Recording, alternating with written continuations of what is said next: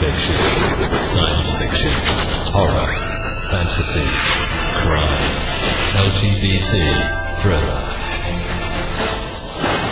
You have now entered the House of Mystery with your hosts, Eric Shapiro, David North Martino, John Copenhaver, and Al Warren. Heard on KCC 106.5 FM Los Angeles, 102.3 FM Riverside, and 105.0 AM Palm Springs. Throw me a frickin' bone here. I'm the boss. Need the info. Okay, welcome back into the House of Mystery, and of course I'm Al Warren, and co-hosting today from the east, from the Boston, smoky Boston area. And that's not because of the fires. But we've got Marty. No, you don't like Marty? that one? Yeah, no. I was trying to shorten. David... I think Rose is better. David Rose Martino in Boston. That's because he kills the ladies and leaves a rose on their bed. No, not really. Don't tell my wife. Yeah. Well, no, she doesn't listen. Don't worry about it. You don't let her listen. She's not allowed to listen. So anyway, enough of that goofy stuff. I was like, so now today we've got. All-important guest, exclusive from Creative Edge. Of course, Big Mickey. You're so fine, Mickey. So today we are running, he's just like, I don't even know what to call him, but he's got books, he's done some acting, he's done some, you name it. Fitness, he does it all. So Mr. Ace Antonio Hall, thank you for being here. That must have been one of the most eloquent introductions I've ever had. Thanks for having me. You haven't been introduced very much then. I'll tell you, because that's, I'm not really that guy, right? I barely can speak. I don't even know why they've got me here. God, I hardly walk and talk, and I'm colorblind, and geez. Wow. So, you have got quite a career going on, you kind of do it all in a sense. Who is Ace Hall? Who are you then, and why have you had such a wild life, sort of? Wow, that's a great question. I'm a creative, and I think I, just through osmosis, through DNA, got that from, genetically from my father, who was an artist, a painter, a poet. He wrote some classic jazz songs, So What by Miles Davis. Now, they just walked off the stage. And I think just being around him, it just kind of spelled out, that the apple doesn't fall too far from the tree. And as a creative, I just wanted, you can't help it. You wake up with just things in your mind that just has to be done. And so I delved in a lot of different things until I found my niche, I guess you could say. So did you find, so what do you consider your niche? Is that the writing? Absolutely. I consider myself a wannabe in all the other categories.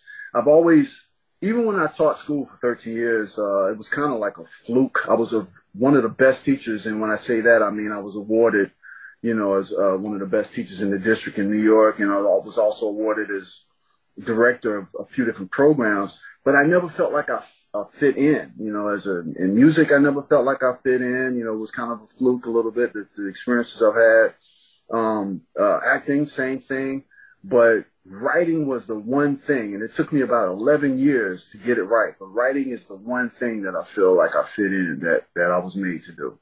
I'm a storyteller. Well, okay, so what did you find? You say it takes 11 years, so in your particular case, you've got the creative side. That's there. So what was the 11-year development or challenge for you? Listen, so I went to school at Long Island University, the CW Post campus, and I studied screenwriting and I guess production and directing. That's what I majored in. And I never wrote a daggone script in my life, a full script in my life. You know, I went straight from graduating into the studio. And so in 2008 was when I decided to quit my near six-figure job as an associate producer at the associate director of education at the Silver Learning Center in Northridge, California, to pursue and learn how to write. Now, I thought I could write. I taught English for a decade, and I thought I could write, you know, and I had background in screenwriting, but writing a novel is a whole different level. And so it took me that long to get to, as one of my buddies, David Gerald said, it takes about 1 million words and you're still practicing. So it took me about that long to kind of really figure out how to write, you know, to a degree where my peers in the literary industry saw me. As you know, I always think of Avatar, like when she said in the first Avatar, the Avatar that's only come out, I see you. It took me 11 years before they could really see me. And that just took a lot of studying and classes and workshops and writing and reading. Of course, I read hundreds of books in the 11 years, 50 in the first year of writing. And so that's what I mean. And it took me that long to kind of figure out that I actually had a little bit of magic as a storyteller and as a novelist. Yeah. Okay. So, but when you actually go to try and publish a book, it's you know, there's a lot of rejection. It's kind of scary. There's all sorts of feelings and emotion that come with that. But there must have been something that lit that fire. There must have been a catalyst that made you brave enough, because that takes a lot of courage to actually put your work out that you're doing. Comes from you. It's personal. You put this work out, and anybody can say anything. People can reject you. People can say, "Oh, that's garbage," or, you know, it's such a social media world. Yeah. So, was there something or someone that kind of got you to do that? Alan, that's a great question, and the best way I can answer that is through. I want you to visualize you going into a bakery and tasting the best, you know, pie or best cake you've ever had in your entire life. That baker was probably meant to do that. That baker, or, you know, whatever it may be, a 6-year-old that writes a symphony that lasts through the ages, you know, and his name is Ludwig. It's in me. I wake up and it's, you know, not to sound schizophrenic, but I wake up and the characters speak to me. The stories speak to me. I'm sitting anywhere. I'm waiting in line at the grocery store, and I have these ideas, and they have to come out on paper. And it's the only time of any of the things that I've ever done where it doesn't stop. I wake up 4 or 5 o'clock in the morning. You know, I have to write because there's something inside of me pushing me. So they're either in a past life, if you believe that kind of thing, I was a writer or something. But that's what really drove me. The rejections, I think, came from a life of being persistent and learning how to be disciplined. I was disciplined in a lot of things, but, you know, I wasn't a rock singer. I tried rock for a while, and, you know, nothing ever came of that. You say social media, heck, I got, you know, I would put videos out and get maybe 3 people viewed it, you know. But it was once I started writing that I started really seeing that, okay, I have something here. When I started writing short stories, the 3 of my short stories back in 2017, I started writing in 2016 short stories. 3 of my short stories were on the reading list at the Horror Writers Association to be a Bram Stoker, for a Bram Stoker, you know, to be recognized or to be what do you call it? The reading list comes right before it's nominated. To be nominated. So I was on the reading list along with Stephen King for my short stories. And that's when I knew, okay, you got something going here. You got some magic. You got to keep pressing on. You got to polish this up. You got to learn what you need to learn and make it happen. Well, speaking of short stories, and you've written short stories and novels, do you prefer writing short fiction, or do you like the longer form better? Do you feel you're more of a natural short storyteller or a natural novelist? I'm a novelist. I have too much to say to put in a short story. Short story was a great discipline. It taught me how to get what you need to say done quickly. But I just love the whole world of writing novels and building worlds. I just love that so much. That's, you said when you were in the supermarket or wherever you sort of get these ideas and your characters speak to you. So what, do you just write it on the back of the lady in front of you's shirt? Well, you know what I do now? I'm just curious. Yeah. You get a felt out and start writing it all over her blouse. But when they come to you, actually, this is important. Yeah. These characters speak to you, say, so you hear voices. Yeah. You're like Dave. You see, Dave we keep him locked up in the basement because he hears voices, right? Well, you don't want to let him loose. No. He's not a person you want to meet. But when you hear these voices, how do you know what to do with them? Like, how do you know who they are, where they come from and stuff? I think part of it comes from, well, the voices come from characters that I've developed in my stories. So I can go over and over and over again of a certain scene. And once I write the scene down, and the scene may not work or it is working, I hear the characters, I hear the dialogue in my head.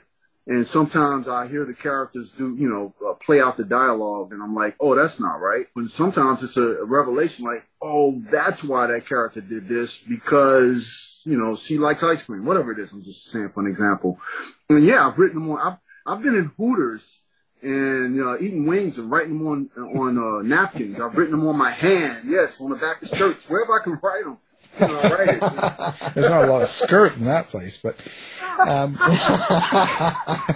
just I can imagine what you're writing them on. But no, that's all good. Yeah, but do you feel personally attached to your characters then? Like, do you feel like, a lot of writers, we interview tons, hundreds a year. So in fiction, they have these, this creative process. So do you feel like they're your family or your friends, or do you like, how do your kids, like, where do you stand with your characters? For one, I feel like they're not family because I try to put them through as much turmoil as I can possibly put them through. So, and maybe I, did that earlier to my brother, but it's not family. And as far as being attached, yes, I do feel a certain attachment to them, but I've learned also that I have so many characters. I always start off with a million characters, and I have to just kill them off or get rid of them or convert them into one. So, I guess I am a little attached to them, but not to the point where, they control me. And that's what I'm saying now, but. I was just wondering, I've had a character once that was in one novel and then just like showed up in another novel. And just said, I'm here, and you're gonna write me into this novel. I was just wondering, have you had any of your characters ever done anything that maybe surprised you? Yes, absolutely. One of my characters that I'm writing now, I started out as, I wanted that character to be benevolent and just a really good character, and I realized that character was a killer. That surprised me. Yeah. Interesting. Now, your characters, you're not hearing voices and you're going out and killing people or anything. I just want to make sure, right? I mean, it's like, yeah, but when you also sell medication here. Yeah, we have the drive-through here is open. No, but I wonder, when you say you killed them off, so, it's funny, one of the, J.D. Horn is a big writer, and when we had him here, he said he would take characters and kill them off that were people that he had met that were really rude. Oh, that's funny. Maybe in a shopping line or cut him off and stuff. So he would take that person and write them in, and they would be the one that would have a terrible death. So I found that'd be really interesting. So of course I didn't cut him off, or I wouldn't. But so do you get characters from people you've met? Yes, but I don't punish. I don't find a person that I met and want to punish them as a character. I don't do that. But yeah. Growing up, do you remember, I come from the era where, our cartoons were, I just want to say classy. I'm not saying that the cartoons today aren't. I love The Simpsons and stuff like that. But, we had the Bugs Bunny that played classical music. And all of those cartoons, from Fred Flintstone to Flintstones, they were the honeymooners, You could kind of attach those cartoons to something identifiable. Even the way Deathstroke is the same thing as what's that guy? Wade Wilson is the same thing as Slade Wilson, DC and Marvel.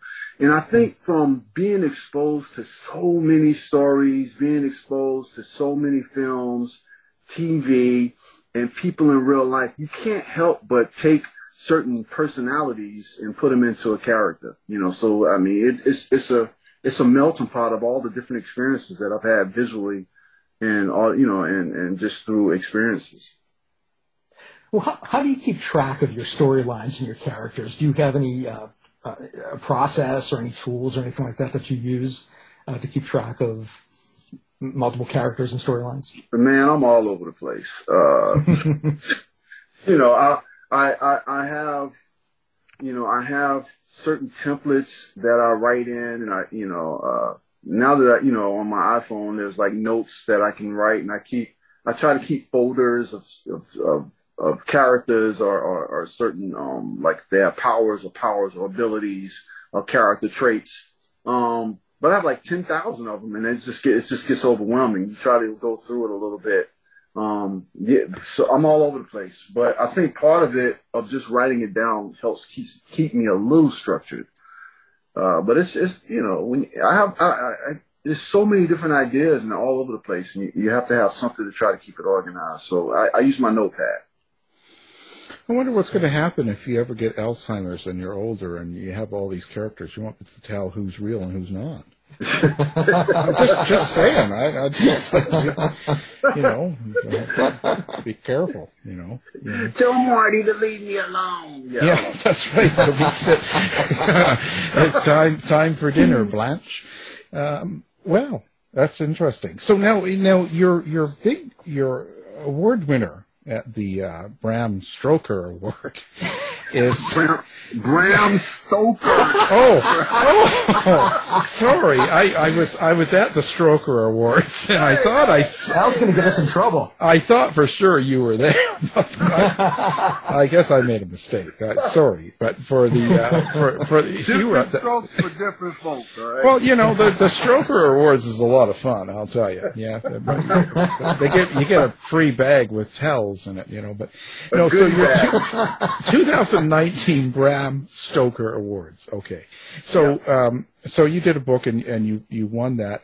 I guess it was the an award for young kind of science fiction, kind of that sort of story. Where did that novel come from for you? And that's called Oware Mosaic. That's it. Yeah. And so, how did that come to you? You're not going to believe it. You're not going to believe it. You're not going to believe it. So, I've always wanted to write a story like Quincy Medical Examiner. Do you remember that? Oh, yeah. TV series? Yeah. A medical procedural. I just always wanted to write a story like that. And maybe after watching The Hound of Baskerville, the old one, the original one, about the fourth time, an idea came to me. Now, the two don't even collide. I mean, the two don't correspond, but somehow or another, wanting to write a medical procedural and a detective story at the same time, Oware Mosaic was born. I don't believe it. Me neither. There has to be something. You're not telling us the truth. That's all right. I understand. People artists like to keep secrets, and we understand. It goes all over. But were you expecting that kind of response? Were you expecting the award and what happened around this book, or were you just was it a complete surprise? Taoism says, I'm not a Taoist, but Taoism says, do your work and let go. You know, and I kind of, I did the best that I could for that. And I was working on another project, another novel. I had no idea it would be that well received. Yes, of course, you write a book and you want it to do well, and you want it, you know, your peers to like it and to be recognized. I had no idea that it would get the response that it got. So it was a wonderful surprise. But then do you feel pressure to, you know, do something much the same again? Does that kind of make you feel like, oh. Yes. I knew you were going to ask that. Yes. Yes. And it makes it, you know, the book that's coming out in September is called Lipstick Asylum, which is really a reimagining of my first novel, which was called The Confessions of Silver Slasher. It's a reimagining of that. I retired Silver Slasher, and now I have this new character named Cozy Coleman. And she's a kick-butt zombie slasher. But, you know, I just had no idea that it was going to get that kind of response. And now I sit down and I write, and it's, you know, I'm just a lot more, what's the word, pedantic. I'm a lot more pedantic with everything. I go over each chapter over because, you know, you want it to be the same. But I realize that, you know, artists are known, a lot of artists are known for one special thing. Most artists probably are known for one special thing. When I say artists, I mean like musicians and actors, you know, and as well as authors are known for one thing. And it's very hard to duplicate that, you know, that success in their you know, in their path. But so I realized that, but you still try to do it. So yeah, it's a lot of pressure. And the book that I'm writing now is taking about 2 years, and I have over 100,000 words, and I'm still cleaning and chopping stuff off and polishing it up. So yeah, it's a lot of pressure. Yeah, but does it change your focus in writing? Like when you look back and you've kind of completed a lot of it, do you think that because you were in the back of your mind, you have this thought about, okay, after an award and doing a follow-up, does it make you rethink your writing a lot? No, it just makes me want to be better. You know, if you like that, wait till my next book. It's going to be even better. You know, and I'm trying to just make it, you know, I guess every artist, if you've known anyone who's a creative and they let you see or hear something that they've done that hasn't reached the public yet, but they've done it a while ago, you know, they always say, yeah, you know, that's old. You know, here's some good stuff here, you know, and you're like, hey, it hasn't even reached the public yet. This is some great stuff, man. That's okay. You know, we're always trying to be better. And, you know, so my next book, I'm pretty sure will be the narrative. The narrative will be stronger. The characterization will be stronger. The plot will be stronger.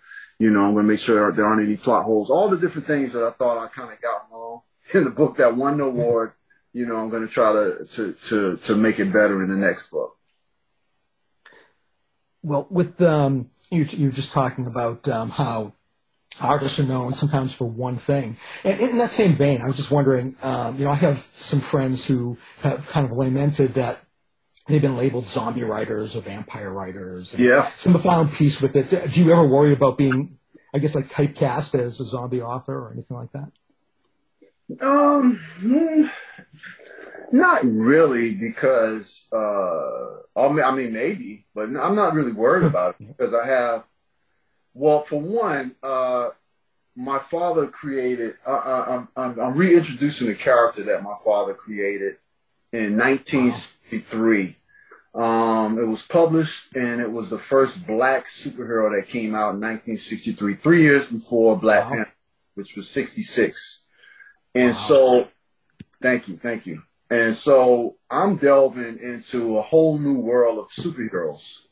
So I still want to attach the horror and sci-fi spin to it, but you know, who knows what will happen from that? And it's still in the same multiverse of all these different characters I'm creating. So who knows? You know, we'll see. That's all I can say is we'll see. But I don't think that I will be typecast as a zombie writer. But we'll see. And Oware Mosaic has nothing to do with zombies. I was going to say, Oware Mosaic is probably like your Vogue. Yeah. Yeah. Or like a virgin, I don't know. Inside joke, yeah. But now, and I still get roses to this very day. Yeah, every year. It's been 30 years. I'm happy. Yeah, fresh roses once a year. I tell you, it's not many people can say that. But in the stories like Oware, is there a subtext? Do you put some sort of, someone takes home the book and reads it, and of course they get the main theme, the story, they read about the characters, all that sort of stuff, the surface stuff. Is there a subtext, or is there something you want that reader to take home besides that? I think all writers have like a little subtext, whether they admit it or not, what they really are writing the story for. And sometimes I think the key is to almost keep it hidden, under layers, so either you're not too preachy, or you're not too intellectual, or you're not too cheesy, whatever it is. And so the subtext, part of the subtext there has to do with just the way I believe the government or governments from different worlds are always going to be, always going to be the oppressor. That's part of it. And then the other part of it is I just believe that one day we're going to be able to capitalize or be able to figure out how to use our consciousness or how to tap into our consciousness a lot more than we're doing now. Hey, if Bezos can send, people up in space, I think scientifically and technologically, we're moving really, really fast towards understanding how the conscious mind works and figuring out and making certain type of electronics and tools and computeration and computers that can tap into the brain and our neural implant and like carbon, like with alter carbon, with neural implants. They have stuff like that now.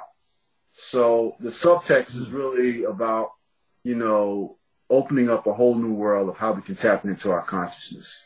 Now, you go by that name for two of the books, Oware and Lipstick.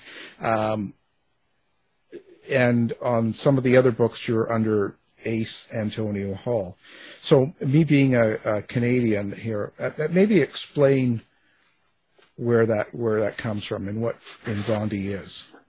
Yeah. So part of, so in 2017, first of all, my full name is, before I go into that, what happened in 2017, my full name is Asimandisi, which is ACE is the first three letters, which is really supposed to be pronounced Ase. Asimandisi Nzondi Hall. That's my real name. My middle name is Nzondi. And Asimandisi was a king of Kush, Africa, who laid down the stellar systems for the first calendar. King Asimandisi.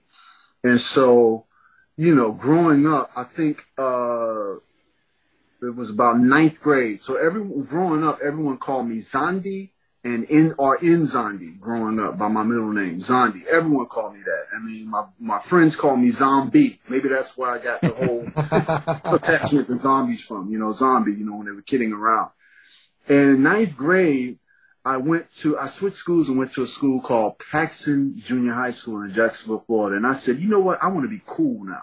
My name is Ace, and that's when I became Ace in ninth grade. I wasn't cool at all. I was corny and a nerd, but, couldn't tell me that then. So that's when I became Ace.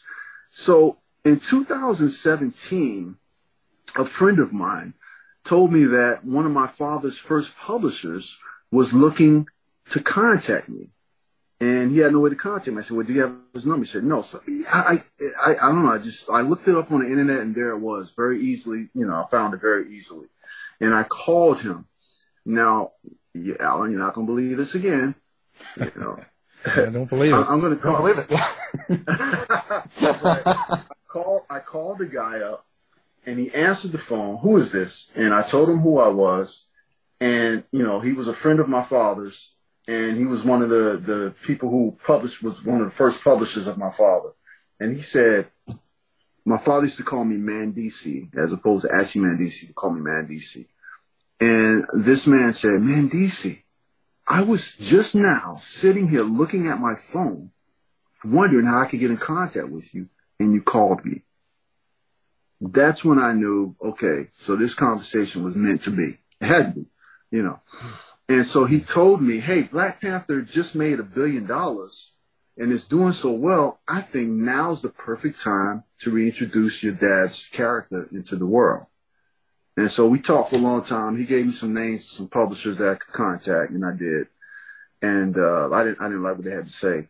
But so it began a whole new path of me becoming more Afrocentric and attaching myself to, who I really am. No longer Ace, which was a facade. I'm not Ace anyway. It's not Ace, but really becoming who I grew up being called Nzondi, and attaching myself to my cultural roots in Nzondi. And you know what? I really believe there's a strength in names, and daggone it, as soon as I chose Nzondi, that book won the Bram Stoker. So, not saying that was all that was to it, but, I don't believe it. Magic. I don't believe It came it. full circle. Yeah, it's not. Hey, actually, what's it like, but when you take a character that your dad created, first of all, and you bring that character back to life, isn't that kind of a really hard thing to take on, because you are not him. You are a part of your father, but you are a different person, a different soul. So that means you'll have different intentions, maybe. Yeah. You'll have different. So does this sort of get in the way, or how do you deal with that? You don't know the half of how hard it is. First of all, my father didn't give me much to work on. The character has no secret identity, and, so it's just trying to, the character was like, who's like, I'm trying to think of a character, I guess, no, because even Wonder Woman has a secret identity. I can't think of any characters right now who you see them as they are, and so to be able to use these characters, use the character and put him in the world that I wanted to put him in, he had he didn't have a strong backstory. So I'm developing the backstory while still trying to pay homage to my father's, original character. So it's very difficult. And that's part of why it's taking so long to get where I'm going now. And Dad, I hope you like it, rest in peace. But, we're going to see what happens. And, it's very difficult because, like I said, Dad didn't give me much to work with. Well, maybe have him identify as a woman, or have him being really a woman identifying as a superhero man. Okay. You can see why I don't write fiction. Did you hear the crickets? Yeah. Well, you can see why I don't Radio write. listeners, did you hear that? Well, they know. I don't write fiction, and that's sort of, this is why. Well, it was a try. I'm trying to help you out, give you ideas, get you up there. Actually, that's a great idea. And I love the way we're in the era now where the original comic book character looks different now. I mean, Captain America, I believe, was a woman in the comic books. Same thing with Thor, Black Panther. So I love that, we're getting to an age where we can change genders, change races, you know, and just have this very diverse collective mentality that heroes look like you, look like me, look like anyone. So I love that. So that's, you know, I mean, just the other day I was watching Loki and there was alligator Loki. So, you know, I love it. I love it. Well, I don't think I'd be a superhero. That's, you know, bald, old. No. Super shine. Wow. So where do you see yourself going? Where do you see yourself in 10 years? Oh, see, now that's a tricky question. That's the kind of question. That's the kind of question when your wife asks you, "Am I getting fat?" Mm-hmm. So, you know. Yeah. Do these pants make my ass look fat? No. Yeah, you gotta watch how you answer that, because one could sound too confident and too cocky, and the other can sound not, you know, too shy. Okay. Well, without a conclusion, then maybe what are you looking to go towards? So without a conclusion and saying, "Oh, I'm going to be this," what's your kind of goal, or what are you looking to accomplish in the next 10 years? How's that? How about if I tell you what I would love? Okay. I don't know where, you know, but this is what I would love. I would love to be at a place 10 years from now where I have a company that has its footings in every part of the entertainment industry.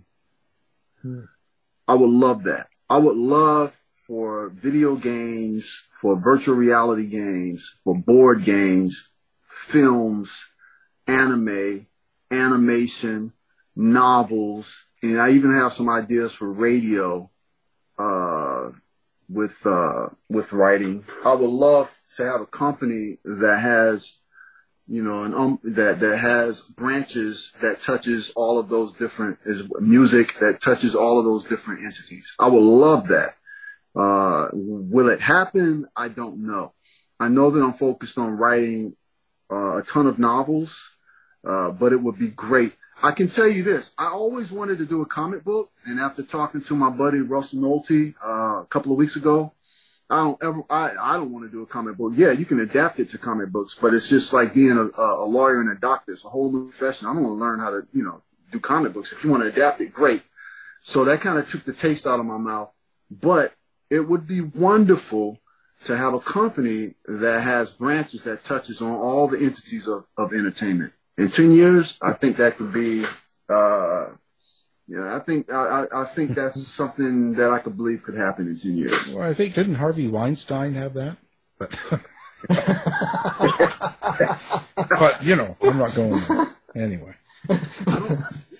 I look more towards a Steven Spielberg. Good choice. I wanted to make sure I asked you this. You know, writing is a sedentary profession.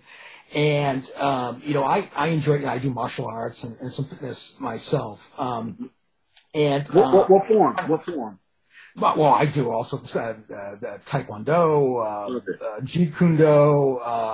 You do Jeet Kune Do too? I've done Jeet Kune Do and Kali, Jeet Kune Do concepts, and yeah, I've done a lot of that stuff. And I'm trying to get rid of my gut. So even though I like fitness, you know, it's some of it's not working. So, you know, and I know you wrote a book called Lord of the Flies: Fitness for Writers, and you know, Lord of the Flies being, I believe, dumbbell flies. Do you have any advice for writers or anybody who's sedentary in a profession in keeping fit during long stretches behind the keyboard? I have a lot of advice, but I know that writers are probably not going to take it. You know, but I think the key really is, for me, it's all about mental acuity. So if you want to keep sharp, and you know, I'm on tons of caffeine and coffee all day long, and so I know how easy it is to be kind of groggy. It's not. I can't write when I'm groggy. The ideas aren't sharp. They aren't there. So to add with the caffeine and to add to sharpen your mental acuity, I think you should be active. And active can be just doing something for 10 minutes every single day, walking around the block, while you're sitting there, with a 5-pound weight, you kind of just, you take every time you stand up after an hour or so to kind of stretch out a little bit, you work out with the 10-pound weights, whatever it may be. I just feel like you should do that at least 10 to 15 minutes every single day, 7 days a week. And I think that it will definitely help your writing. So if you want to help your writing, I think you should develop a discipline for being active. Absolutely. Yeah, stop eating fast food too. Yeah, just saying, It's all about that. Yeah, now, how do you want people to find you? Like, do you have a website or a street address, or like what? How do you want people to? Yeah, well, whatever you want. Like, I mean, you might want them coming by your house, or do you want them to go to a website or a Facebook? Or like, what's your best sense of communicating with? I'm on usually 3 sites regularly. One is for older people, one is for younger people, and one is for, I don't know what these people are. So one is Facebook. It's just under my name, Ace Antonio Hall. I have like 10,000 different Facebooks, but I think right now it's the one that has the cover for my book, Lipstick Asylum. That one's the most current one. So that's Facebook for people my age, which is 40 and up.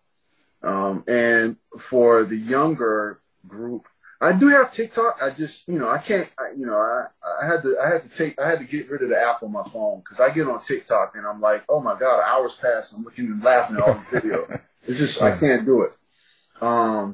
But I also have Instagram. So I love Instagram. I'm on Instagram every day. And, you can find me on Instagram. Again, it's under my name, Ace Antonio Hall, and then parentheses, Nzondi. N as in Nancy, Zon as in Nancy, Di, Nzondi. And on Twitter, I'm on Twitter quite often. And a lot of my writer friends are on Twitter, and all kinds of friends are on Twitter. Yeah. And Twitter is at Nzondi3, the number 3, at Nzondi and the number 3. So you can find me at any one of those. Follow me. I have some really cool, giveaways for people who follow me on Instagram. So check it out. Yeah. Well, we'll make sure we have a connection on that on the website, post that. So during this last couple of years with all the crazy stuff, pandemic and, up and down and people, it's been a lot of stress, a lot of turmoil, a lot of fighting, a lot of anger, all sorts of things going on, conspiracies, like you just got it all. Like we just, I wonder how it affects you, and if it does that get into your writing, or does it, because I find some people say that they have a terrible time writing, they can't be creative. Other ones saying they write and they're more creative because they want to escape what's going on. I hear all sorts of things. What's your reaction to the last couple of years? I tell you that I thought that the pandemic was going to be wonderful for my writing. I was going to write 10 books, and it just has not happened that way. With more time, you waste more time, I feel like. And so, although I try to stay disciplined and, I wake up 4 or 5 in the morning and write, there are also times that everyone has been touched, I believe, during the last year and a half of this pandemic, of finding sorrow and loss. And so I've definitely had my share of that, and that affected my writing in different ways. I try to take the sorrow, the pain, and convert it into something that could be therapeutic through my writing. And so I've done a little bit of that, but it also makes you not want to write, So I needed I needed an escape, and part of that escape was I think I've watched more television than I ever have in the past year and a half. You know, I used to laugh at people that binge watch. I'm like, how are you sitting there watching 4 or 5 hours of a TV show when you can be doing something productive? And I'll sit my behind there and, you know, I've watched like seven, a whole thing. If the, you know, like some of the BBC shows are like 6 or 7 episodes, I'll watch the whole thing, you know. Yeah. And so I found myself doing that a lot during this pandemic. And then having to kind of like taper down and say, you got to get back to your writing, you know, because I used to write, when I sat down to write, and, you know, I'd write, you know, 6 hours, you know, straight. And I haven't done that. I've done that maybe twice this whole pandemic. So I do like 2 hours here, 2 hours there. So it's definitely affected my writing in many different ways. And it's also influenced my writing. I've tried to stay away from, at first I thought about infusing a pandemic-like atmosphere in some of my books, you know, what's going on now. And it just didn't work. So I've stayed away. I've frayed away from that.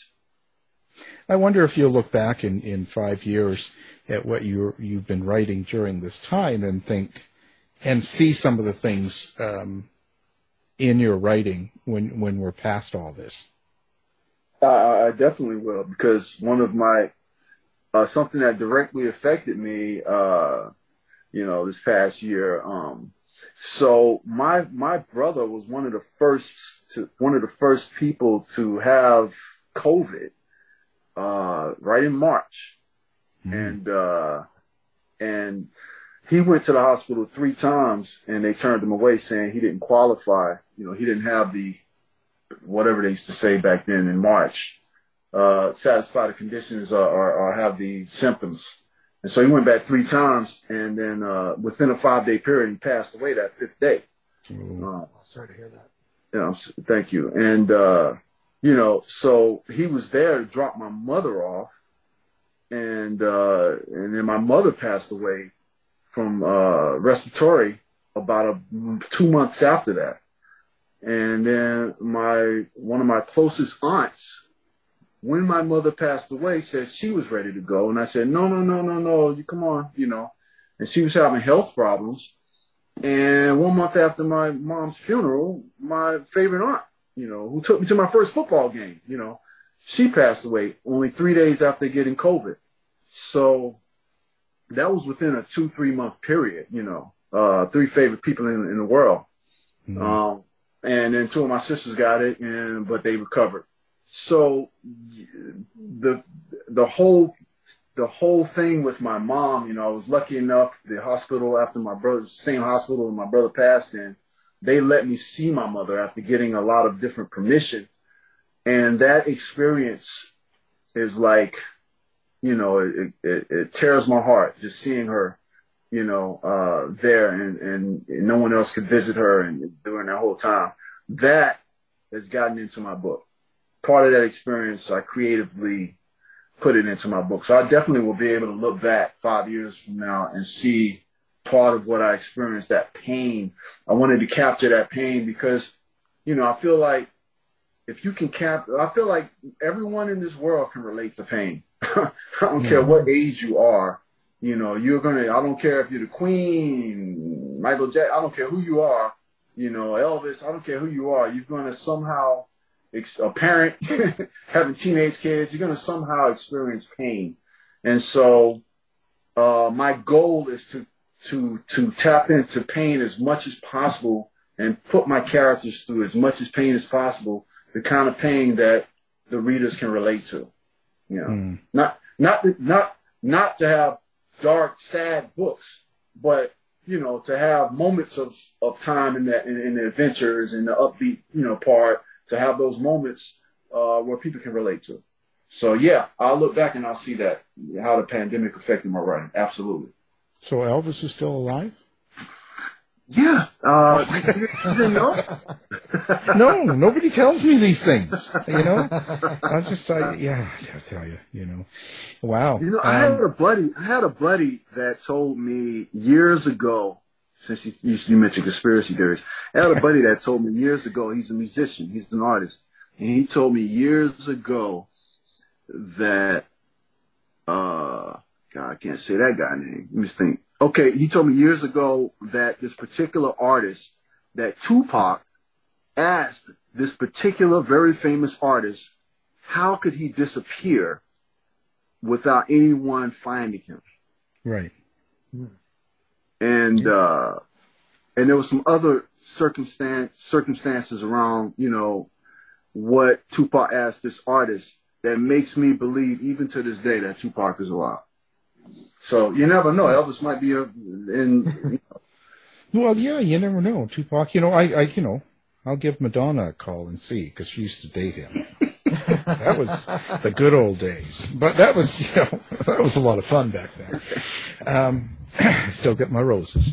So I was going to say, it's certainly been a good conversation. We've certainly enjoyed having you on, and you have a lot of good things to say. So Appreciate it. it's amazing. You know, we'll share everything, of course, on our website and stuff like that. And we've learned a lot today.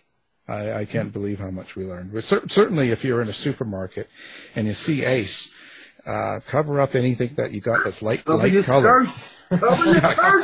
Yeah, because he's just going to write all over you. Don't do that, you know. And yeah, just don't stay. Just be aware. That's So, all. David, do we go by Rose, Marty? You know. Well, we're trying to figure it out. I know, I answer to anything. I'm trying to figure it out. Trying to figure it out. Names have power, so you know, because he sounds like a serial killer when you use his real whole name. DNM. DNM. I go by that too. Yeah. I like it. Yeah. Well, there you go. See, you're getting good. Well, and so now, and before we go, there's got to be what's your biggest secret? Well, my biggest secret. You mean besides the Madonna thing? Then no one knows what we're talking about. No, but we'll keep that secret. But you've got to have a secret, like a favorite food, favorite color. What is it that people that read your book and fans would be surprised to learn? How's that? So this was the first year too. July 4th is my birthday. And I'm a health guy. People know that I love peach cobbler, you know, but I really only eat peach cobbler like probably 2 times a year, somewhere around Thanksgiving. And then 9 months out the year, I'm trying to stay sugar free. You know, I won't even have mix with sugar in it, you know. Yeah. And every 4th of July, except for this year, every single 4th of July, I go to this place called Johnny Rebs in California, and I order $40 worth of peach cobbler, big giant pan worth of peach cobbler, and I eat it all by myself like it did 2 or 3 days. There you go. I don't believe it. Yes. They make it with drop biscuit. I mean, the texture, fresh peaches, and it's just so good. And then the texture of having that drop biscuit, all of the bread mixed in with the peach cobbler. Oh my God, it's the best thing. And I've been to maybe 20 different restaurants, I've been to 20 different places that did peach cobbler in California. And this place, Johnny Rebs, is the best. Plus their ribs fall off the bone. I'm just saying. So I don't think people know that I eat that much peach cobbler. Yeah, like you don't need anything to eat. You've had enough. Yeah, I know. Well, you're trying to lose the gut. You can't eat rib and peach cobbler. Jeez. Well, our guest, Ace Antonio Hall. Thank you for being here. Hey, it was a pleasure. Thank you, Alan. Thank you, Rosie. Whatever my name is. Marty, Doesn't matter. DNM. Thank you, Yeah. David. Yeah. Thanks, Ace. To find out more about our show, guests, or to listen to past shows from our archive, please go to www.houseofmysteryradio.com. Show's over for now. Was it as good for you as it was for me? Well, good night. This has been a production of Something Weird Media. I'll be back.